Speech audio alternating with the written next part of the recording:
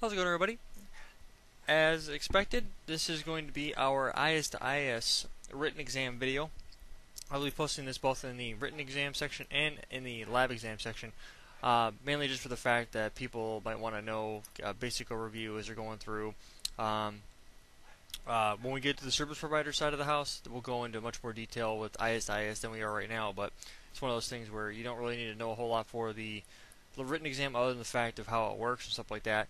So we'll take a look at the overview of IS to IS from a high-level overview, 65,000 foot overhead view, and go over some of the details of how it actually works and stuff like that. So it's a pretty straightforward protocol, similar to OSPF in some ways. Some ways it's not. We'll just compare and contrast it between OSPF. And if you're familiar with OSPF, it's really not much any more difficult than OSPF because we're not going to get into the nitty-gritty details. But from a theory perspective, it's pretty straightforward. So, IS to IS actually is intermediate system to intermediate system. So, the question there says, what is IS is a link state routing protocol, just like OSPF is. A little bit different than OSPF. We'll compare and contrast here in a few minutes. I just want to get through the specifics here first. It is the preferred routing protocol of modern ISPs, or Internet Service Providers. And if you I'm assuming you know nothing about what an ISP is, or an Internet Service Provider. Simply a company that provides Internet services to you. So if you have Time Warner Cable, Comcast, Cox, Integra, AT&T, Verizon, anything that allows you to get to the Internet, that in itself is an Internet Service Provider.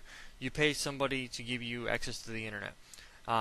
They advertise you an IP address, or they give you an IP address, whether it's through DHCP or static, depending on what you pay for, and then you're able to get to google.com relatively easily. So pretty straightforward when you think about it. It is modeled after the OSI model.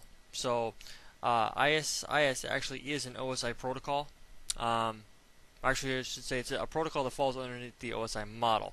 The OSI model was never just a model; it was a protocol. And if you're familiar with Radia Perlman, the lady that wrote Spanning Tree, it was actually used to be designed for that, and that alone. So a lot of the stuff that you're going to deal with IS to IS is going to be specific to large-scale networks. And like I mentioned in the beginning of the video just a minute or so ago, we're not going to be getting into any technology deployments. I'm not going to get on the command line or show you anything. I'll show you a couple of minor details about some stuff, but more or less it's going to be theory stuff. But in OSI terminology, a router is an intermediate system. So a router is an IS. So that's where it's going to be different than OSPF, where a router is a node in a graph that is inside of an area. So that is the key feature difference between the two. Where with OSPF, you're going to have a router might have two links, one in area 0, one in area 1. Where in IS-IS, that's not how it works at all. You have a router sits in an area. You have a link that gets you to another area, whether it's a level 2 area or a level 1 area or another level 1-2 router, whatever the case might be. So we'll take a look at that in more detail when we get down to it, but pretty straightforward. Most ISPs use IS-IS. Now, I've never actually stepped foot inside of an ISP myself, a traditional ISP. I've done some consulting work for a couple of them here in the Milwaukee area, just small scale stuff. They were looking for help with a couple of minor things, and I had to actually do some research on IS-IS because I honestly didn't know how to answer the question. But if you are dealing with Cisco gear, OSPF is going to be something that I, as a Cisco engineer, are going to be familiar with and extremely well versed in. Where IS-IS, not so much. It's more I've never seen IS-IS deployed in an enterprise environment. It's always been either static routing, EIGRP, RIP, or OSPF. You don't see IS-IS deployed in modern networks that are outside of the service provider network, unless you're dealing with maybe a managed service provider. But still, there's OSPF is easier for people like you and I that are studying Cisco because it's brought up early on in your career. But the ISIS history in the background. The original implementation of ISIS was modified to accommodate TCP/IP, or what they call integrated ISIS. Simply put, they wanted to allow ISIS to route IP, the Internet Protocol. That's what TCP/IP was designed to do. Now, the major defining difference between ISIS and TCP/IP is the addressing format. When we get into TCP/IP 192.168.1.1, what is an IP address that you and I are all familiar with? If you have some sort of SOHO or small office home office device, that's going to probably be your IP address of your home. Or if you have a small, SMB switch or router, that's probably going to be your IP address for your network. Now when you get to OSI, now when you deal with ISIS, you're going to have a OSI IP address, which is going to consist of three major sections. We'll talk about those here in a few minutes, but that was the idea. The difference between the two of them was the addressing scheme, the addressing type, the addressing model. That is the major difference between it. Integrated ISIS still requires an OSI address called a Connectionless Network Services, or CLNS. It's actually part of the CLNS stack, and I'm not going to get into how the CLNS stack works because that's way outside of our scope. Some of the facts about ISIS that are you should find pretty interesting to know. It is a link state protocol, so it does use Dijkstra's SPF algorithm. It uses hello messages like OSPF does. However, it is more tunable than OSPF, it is more efficient than OSPF, better resource utilization on the device, more flexible than OSPF, less restrictions on deployment. So for one, you don't need Area 0 like you do with OSPF. You can use a level 2 router to connect two different areas together. And we'll talk about how level 2 is the backbone. It's more difficult to understand than OSPF if you're new to it. So if you're new to ISIS, you might struggle with it out of the gate.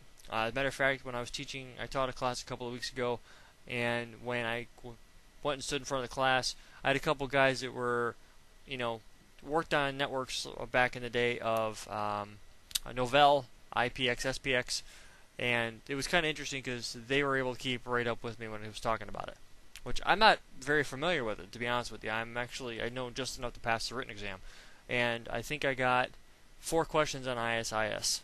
And I felt comfortable with all the answers that I saw on the exam, and I know I got them right because of the fact I studied the material. Quick sidebar note: when you are studying for your exams, I sat down with a client of mine the other day, and he said, "Well, don't you find Cisco exams difficult?" I kind of smile. I go, "Well, I guess you would find any exam difficult if you don't know the material." And considering I almost got a perfect score on my written exam, should paint a pretty good picture that I'm very familiar with the material. I study it almost every day. Most guys that I deal with online, 4 to 5 days a week is probably about as much effort as they put into it. Which to each their own. I don't knock anybody for their training style because I have mine, you have yours. It just happens to be I like to go at it every day. It's just my thing. It's instead of going out and partying or getting drunk on Sunday, here it is Sunday, I'm spending 5 to 6 hours studying. Just how it goes. But anyway, definitely not here to harp on anybody or to get off my soapbox. Understanding the design of ISIS. So I'll go over the overview, and I will then draw it out so you guys have an understanding of how this actually works. An ISIS only belongs to one area. In English, please. Pretty much, an ISIS intermediate system or a router only belongs to one area. So where, like I mentioned a few minutes ago, you might have a router, we'll say router 1 for instance, might have 2 interfaces on the router, but multiple, one interface might be in area 0, another interface might be in area 1. At that point, the router is considered to be an area border router, or an ABR, which means it borders 2 different areas, and therefore is going to be able to translate Type 3 LSAs. However, that is not the case with ISIS. When you deal with ISIS, you're going to be dealing with a router that sits inside of an area, and depending on the type of router it is, whether it's a level 1, a level 1 2, or a level 2 router, will determine what it's capable of doing. So a level 1 router maintains routing information for the area they belong to. Simply stated, if you have router 1 sits in area 1, and that's all it sits inside of, that's all it's going to have the ability to reach is its own. You add another router, it's only going to be able to reach that router. Now, level 1 cannot talk to a level 2, and we'll talk about this in here more in detail, but level 2 routers maintain routes for just the backbone, which means this is going to be your essentially your inter-area router, effectively. So anything that's inside, that's connecting 2 or more areas together, is going to be an area border router. Whether it's going to an external domain or not, it's still an ABR. So when you talk about level 2 routers, this is what's going to connect. This is why ISPs like them so much, because of the fact that it allows you to connect multiple backbone routers, and then pretty much these are going to be your transit, your core of your network. So depending on how you set up your network will depend on how it actually breaks down. Level 1, level 2 routers maintain routes for specific areas and the backbone. The level 1, 2 routers are used to move between areas. The key thing behind this is a 1, level 2 router, when you look at them from a high-level overview, they have completely separate databases. So your level 1 database is never going to see anything in the level 2 database, and vice versa. Now, the difference between those two is when you get to a level 1, 2 router. What basically ends up happening now is you can consider a level 1, 2 router kind of like an ABR and OSPF. And basically what ends up happening at this point is when level 1 ES or an end system wants to talk to something out in another area. If it has a route to get there and it knows the next hop to get there, it'll forward to it. And that's a straightforward, easy peasy part of how ISIS works. So if an ES, an end system, computer, laptop, printer, whatever, wants to talk outside of its area, it has to go first to a level 1 router. Now, it doesn't have to be a level 1 router. It can be a level 1, 2 router. But in most cases, you're going to have a level 1 router is simply going to be a stub in the network. It could have transit to another level 1 router, but in most cases it's going to be a stub device because of the fact it connects to end users. Now if you want to leave your area and go to another area, you need to talk to a level 1, 2 router, which is going to be able to talk to a backbone area. So level 1 connects down to end users. Level 1, 2 can talk down to end users. A level 2 router, you probably could do that, but that's not the point. They have other routers that are designed for that, so you probably would not want to use a level 1 or a level 2 router as a stub. So we'll talk about more of that here in just a moment. Actually, no. Let me draw it out so you guys can understand what's actually going on here. So I've got our topology that we've been using for quite some time now. You all should be very familiar with this topology. So basically, what ends up happening is this: you have the backbone. We'll say the DMVPN is this entire DMVPN area is level 2 routers, which means the backbone of the network. Now, what you can do is these guys will be all level 2 routers, which means they are the backbone. Now, the cool thing about ISIS is it gives you the scalability. Now, you don't have to have it contiguous like this. Now, I'm kind of used to OSPF in that design, in that respect. So basically, what you can do is all these routers belong just to this area. Let's say this is area 200. Okay.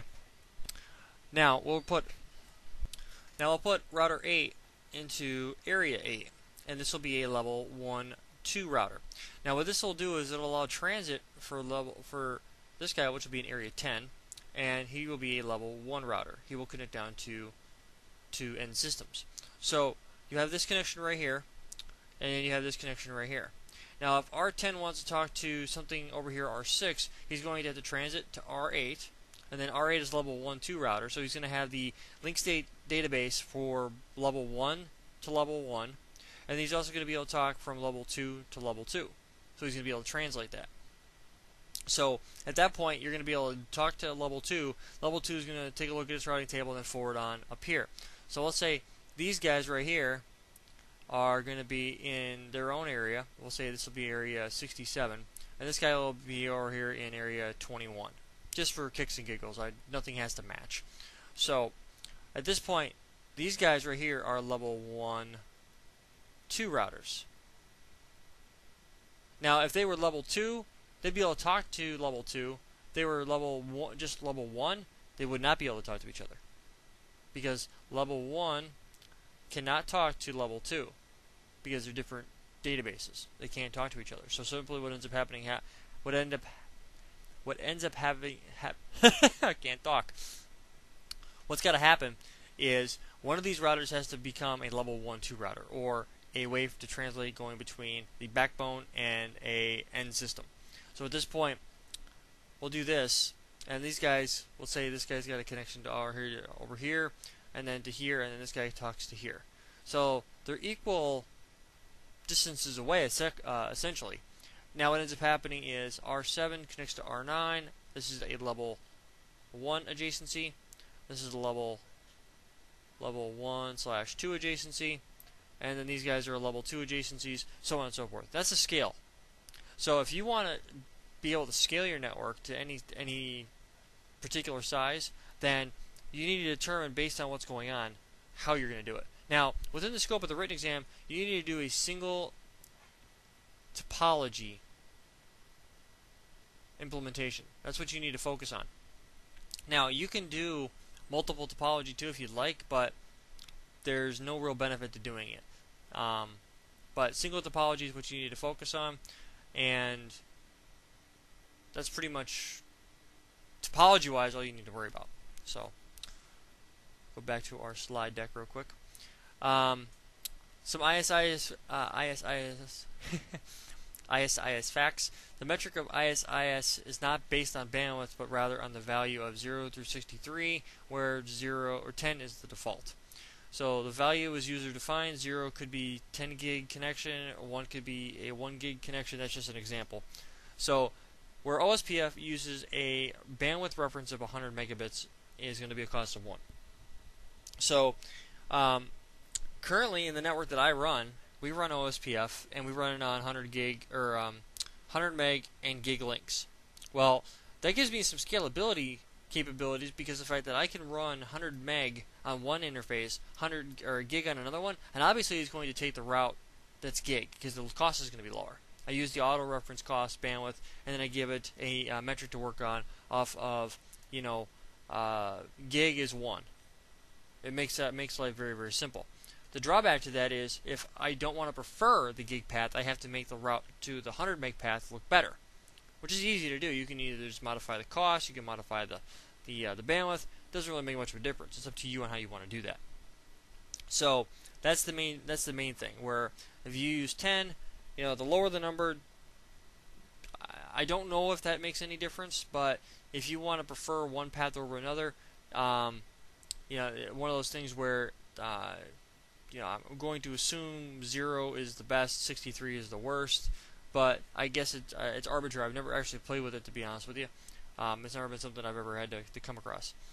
Within OSI, ES, or end systems, will participate in routing by finding their closest IS, known as the ES to IS, which is similar to DHCP giving a default gateway. So if you have an end system like a computer that wants to talk to the rest of the network, obviously if his default gateway is not correct, he won't be able to leave his subnet.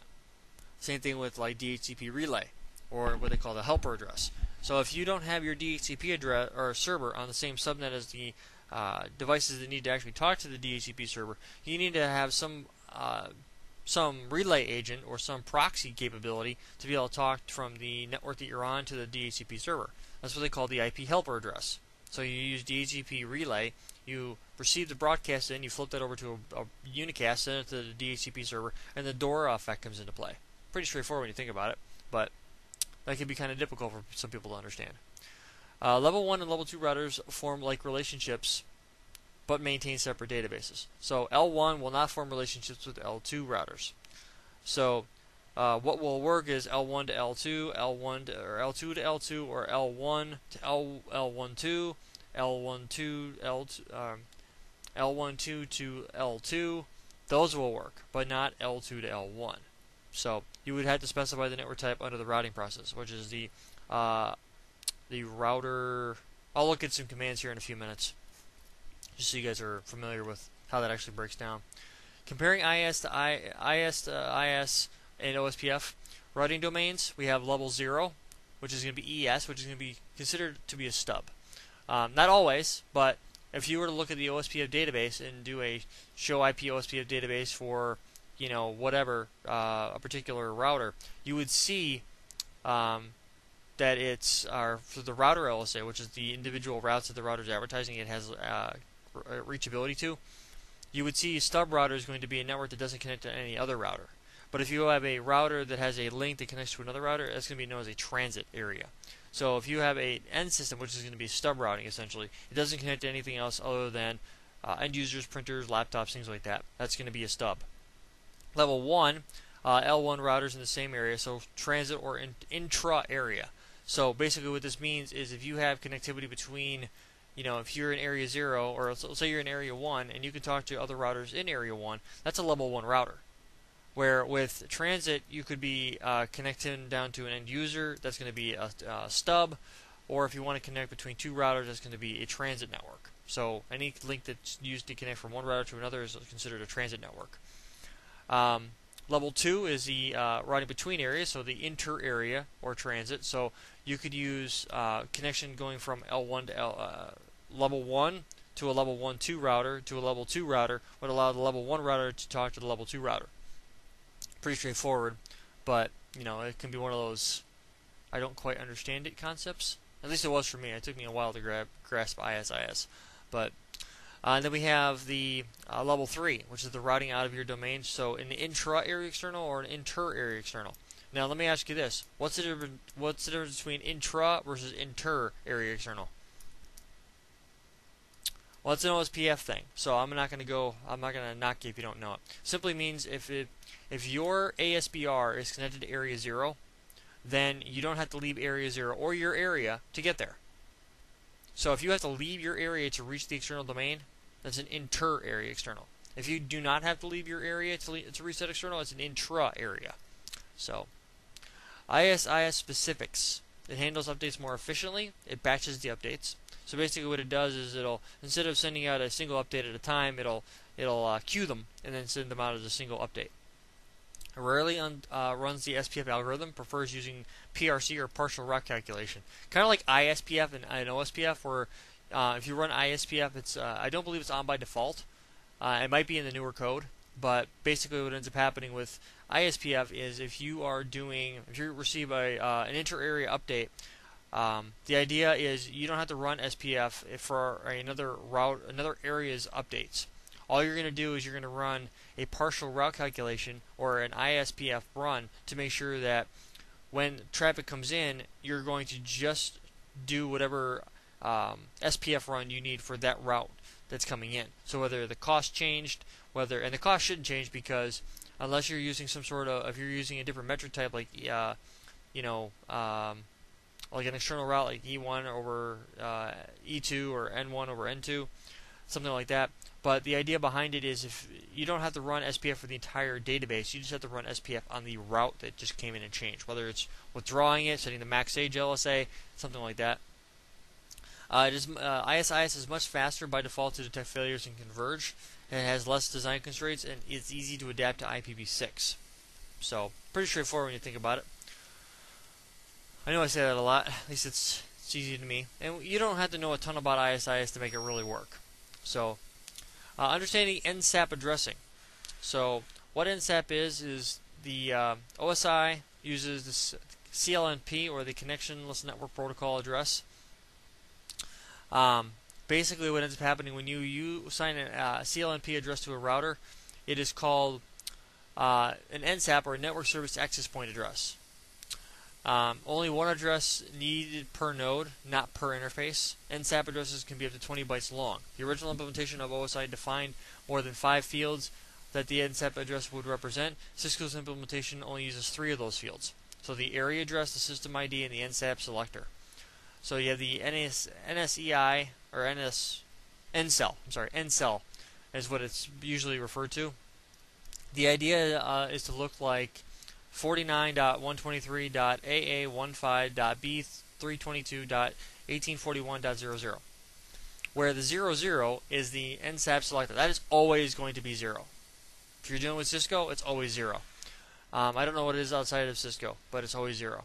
The system ID is going to be specific to the area you're working with. So if you're going to be dealing with one area over another, that's going to be a system ID. It's going to be the system ID is specific to the device you're working with. Typically, you can use the MAC address if you'd like. That's the preferred way to do it because then it's unique to you. And then the area is going to be literally the area. So 49 is going to be the considered private addressing, and 123 can be specific to the area you're working in, which can be 123. The idea behind that is when you're looking at it, you want to make sure you can easily identify it. That's the idea behind it. So make it unique. Just so you're going to put router 1 into area 0, you're going to put router 2 into area 2. Make sure you set up the area ID correctly. Applying the NSAP address to Cisco routers. Rules of the NSAP addressing can be up to 22 bytes. Last byte. Sorry, why does that not look right? Last byte of address is always 00, representing an IS.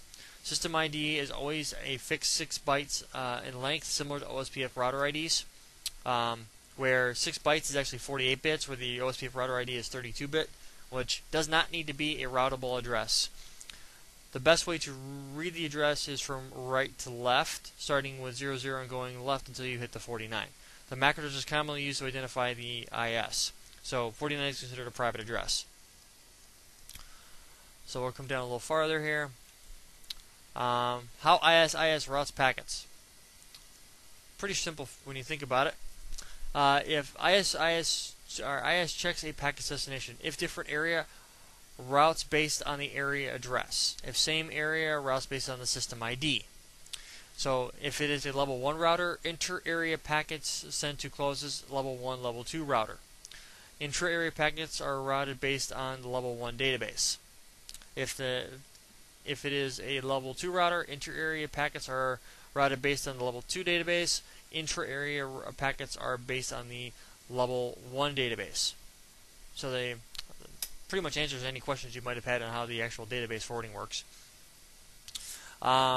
Packet types, we have the packet, a PDU or protocol data unit, network layer packet, which is a NPDU, and you have a data link layer frame, which is a data link PDU.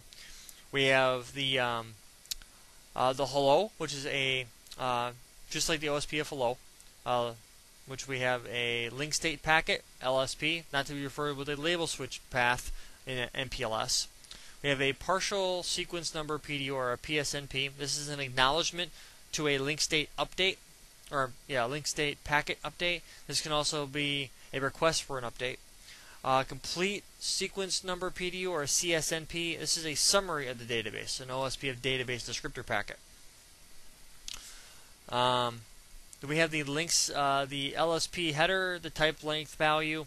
These are I went over to kind of in depth when we went through EIGRP on how type length values actually work. So I'm not going to go into that here. But the idea behind it is it's extensible. All you have to do is add a TLV space, and you can add a feature. Is the idea behind that. So contains PDU, or the LSP header contains PDU type, length, sequence number, and lifetime. The LTLV contains the IS neighbor. The M contains authentication information, and the R contains IP subnet information. So it contains attached IP subnet information. So the network types. So there are 2 network types supported. We have broadcast and point-to-point. Significantly reduced from OSPFs. So broadcast mode assumes full connectivity. All ISs can reach each other. So broadcast mode, it elects a designated IS or a DIS that performs the same role as the DR BDR in OSPF. When dealing with NBMA networks, point-to-point mode subinterfaces is the preferred design. Broadcast uses multicast, point-to-point uses unicast. The difference between when it comes to actually, let me preface that. In OSPF, it is misunderstood that there is not a way to preempt the DR-BDR election, which that is not true. The wait timer is based off the dead timer. So if the wait timer expires before a DR has been elected, then that router will automatically assume itself to be the DR. Where DIS, you can preempt it. The higher MAC address wins. So if you do not set a DIS, or you don't have one hard-coded, if the DIS fails, the higher MAC address will automatically take over for it. So that's one of those key features that if you understand what's going on in the network, I would recommend setting it before you don't set it and end up running into an issue. Now, I don't know if this has anything to, if this goes along with the way that IS works with inside of MPLS, to where you would need to make sure that the router ID is used, or the loopback is used as a way to set up the IBGP tunnels or for tunneling MPLS. But we'll talk about more of that when we get to MPLS. Keeping databases synced. LSPs are sent containing detailed route updates. PSNPs or partial updates are sent for two reasons: to acknowledge LSPs or to request missing LSPs. CSNPs are sent once every 10 seconds in broadcast networks. In point-to-point networks, only once when the link is activated. And that pretty much, if you're familiar with the demand circuit and the flooding reduction capabilities, where with the demand circuit you do not send hellos across the link, and you don't send updates unless you don't send the paranoid update unless there is a paranoid update, or unless there's some sort of change and a link state update needs to be sent, where you're going to send a couple of LSAs across in an LSU based on an LSR. That's enough acronyms for you. But that's pretty much how it works. I mean, there's not too much more beyond that to worry about. So let's take you into this guy. So bring you over here. So right now I just typed in router IS. Actually, let me just exit out of here. So we're typing router IS or router IS. Now you have to be careful because you have the ISO IGRP. We're not going to use that. We're going to type in IS question mark word ISO routing area tag. So we're going to say I have already used the term test. Hit enter question mark, and you get a bunch of stuff. So as you can see, we have a bunch of different options that we can use: address family, authentication, BFD. Very, very similar in a lot of cases to the way that there's I saw ISPF right there, incremental SPF. So it does use the same option as that. A lot of same options as OSPF, if you're familiar with that. So there's a lot of similarities between the two. It just happens to be in this case that the way that it's set up is it's different with the underlying architecture of it. So if I don't know how to set the designated. Is there an IS? The IS type field. IS type. You can set it up a level 1, act as a station router only, act as both a station router and an area router, or act as an area router only. So this is where you would set that. But let's see here. Protocol. It's a little different than OSPF in some regards, but fast flood, fast reroute, but pretty much the same stuff, really. I mean, there's not a whole lot beyond OSPF that you would need to worry about. So pretty much that's where it sits. That is our IS video. There's only one needed because there's not a whole lot to go over with it. So just be aware that that's what it is. Now I did when I was going through this and creating this this setup, I did do it because of the fact of a lot of what I took from the written exam. I took the questions that I saw in the written exam, and I basically have answered them for you in this layout. So the 4 questions that I saw, I did answer the questions. I'm not going to tell you what the questions were or what the answers were, but if you read through this and if you've listened to the video, you too will be able to pass any ISIS questions you get on the written exam, at least the ones that I saw. So beyond that, because I don't want to tell you the question and say, okay, this is the answer to it. I can tell you the information about it, and hopefully when you're reading the question in the written exam, you can reference what you watched here, and that might help you out. So I hope this has been informative for you, and I'd like to thank you for viewing. Oh, actually, one last point before I let you go. Apologize about that. The way that this is set up right here, I think I can erase.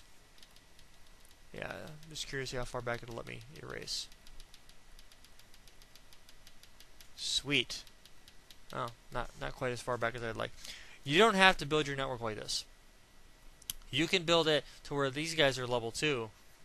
This guy's a level 1/2. This guy's a level 1/2, level 2. You don't have to have the same hierarchy. It doesn't. There is a leaf, spine, leaf, just like OSPF, where you'd have area 1 to area 0 to area 2, where area 0 always has to be in the middle. With ISIS, as long as you can connect from one level 2 router to another level 2 router, it doesn't matter. As long as you can connect to between your devices when you're dealing with your spine, because the spine is going to be level 2. This guy is going to be level 1/2, and then this guy here will be level 1. This guy will be here level 1/2, and then this guy will be at level 1. So the idea behind it, and I bring this up at the very end just as a recap, that you need to make sure that you keep the spine there. So essentially, if you have a bunch of routers, so let's actually bring this down just a bit here. If you have a bunch of routers, just randomly placed wherever, and you have a LAN segment between them, or connecting to that you want to connect between them, you would want to make sure that the routers that need to talk to each other, this guy will be a level 1, this guy could be a level 1/2, this guy will be a level 2, this guy will be a level 1/2, this guy will be a level 1. Essentially, this will be area 0, this will be an ABR, this will be a stub. This guy will be an ABR, this guy will be a stub. That's the main difference between OSPF and ISIS. They're actually, because of the fact that they're link state database, they're link state protocols, you need to make sure you maintain the leaf spine leaf option, but you don't have to make sure that there's no the strict requirement of OSPF with everything running over area 0 is not there in ISIS. So as long as you have reachability to a level 2 router, that means that you can pretty much build the network however you want. Gives you a lot more flexibility. You're not restrained to everything's got to connect to area 0. So I hope that makes sense. If not, let me know. I can re-explain it some other time. I hope this has been informative for you, and I'd like to thank you for viewing.